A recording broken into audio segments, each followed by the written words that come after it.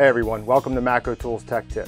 Today we're going to show you the step-by-step process in how to convert a maxME into a maxGO using the AMEGO. Okay, so the first thing you want to do is cancel any existing maxME subscriptions previously on the tool. Make sure your unit is fully charged and back up any personal files or pictures because you could potentially lose them during this transformation. Power off the tool.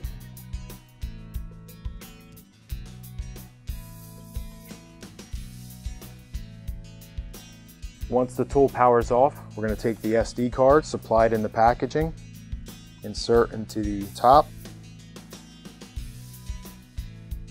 power the tool back on.